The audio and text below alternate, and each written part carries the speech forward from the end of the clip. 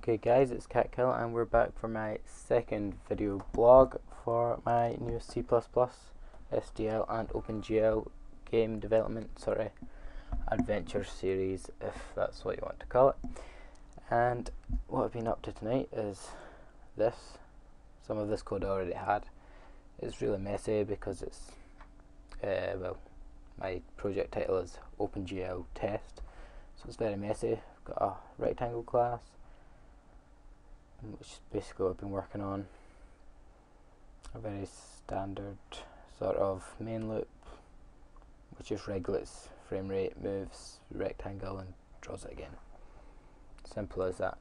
But if we run the program, then you shall see, if I run it, oops, sorry, wrong button. So here's my program. So press left on my arrow key, rectangle moves left, down, up, right. This is where the fun starts. If I press A, rectangle rotates, I can move it, A, rotate and move, and that's what I've been working on.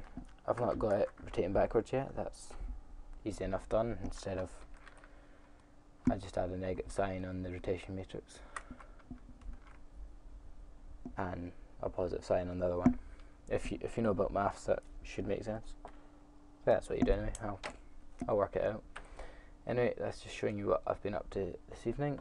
For the 2D drawing, I use this function enable 2D, which I found on, and disable 2D, which I found on this website here, GameDev.net. I recommend you check it out. It's got a great community forums and great tutorials and everything.